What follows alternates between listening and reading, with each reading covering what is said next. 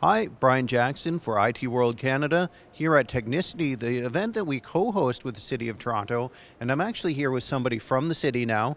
Lan Nguyen is the Deputy CIO for Toronto. Welcome. Now, you were just on our Open Data panel, and who better to have on the panel because you've been running the Open Data program at the City of Toronto since its inception, all the way back in 2009. So tell us about the program's origins and how it's evolved over the years. Okay. Well, thank you. We found ourselves into a new journey of open data since 2009, right after the Web 2.0 conference.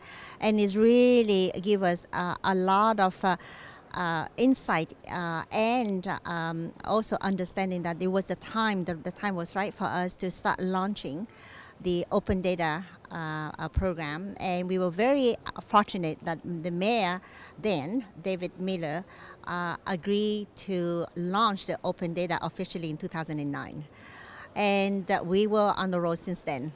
And it's been six years. We right away on the very same day that we have the open data launch, we have also a developer hackathon, and within half an hour, and having a number of data available to these developers from the communities, they were able to come up with some very interesting and exciting application. And it really gave us right away a very good understanding of the possibility and the potential of open data. So as we've gone through the past 6 years, we have expanded by engaging with our communities, our academic institutions, universities and colleges, and developers, especially the community of developers across the city, but also with different cities as well.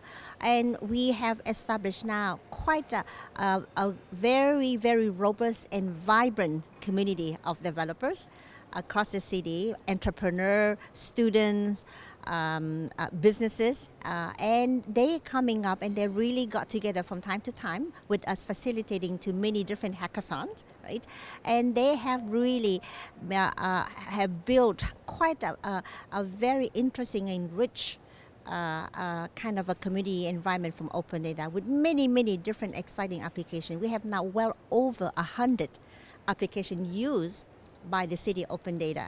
All of them are developed outside of the city. For example, we have an application to tell you about where are some of the most exciting events and festivals across the city.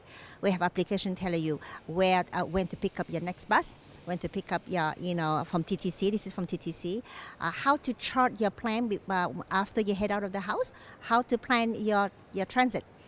We have application that you can actually immediately get your request to 311 in fixing your pothole, right? That is instantly being done by, to the open data.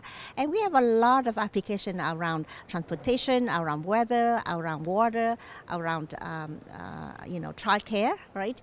Where is my childcare center that actually have the highest rating in services, for example, all that through open data. So we now have about 200 set of open data, but in those 300 set of data, there's a wealth, like thousands of sub data set in there, raw data for developer to use it, developing application and commercialize. Some successful story, we have one person, they couldn't get enough data in Waterloo, so he came to Toronto, was able to come up with an app called Map Your Property to provide real estate broker and people how to look at your buy zone, your property, and it's such a good successful story that he even got a grant from Silicon Valley.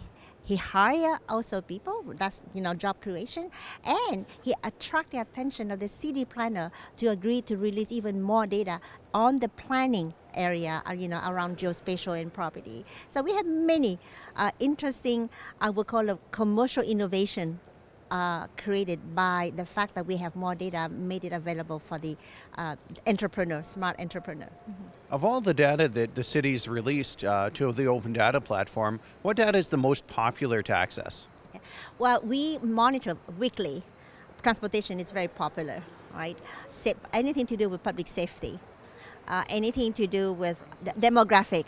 We have the Well-being Neighborhood Index, very well used, over 170 data around neighborhood, crime, demographic, salary, and from economic, from people to start business. So, but it's very also depending on the day-to-day topic in the news. Like this past couple weeks is all around climate, all around public safety, all around interesting basement flooding, right? Economic and business indicators seems to be a bit lower. And I think it's really related to the concern of the citizen on the topic of the day, right? So. Fascinating. Well, Lan, thank you so much for your time and great job on the panel. Again, I'm Brian Jackson. We're here at Technicity with IT World Canada.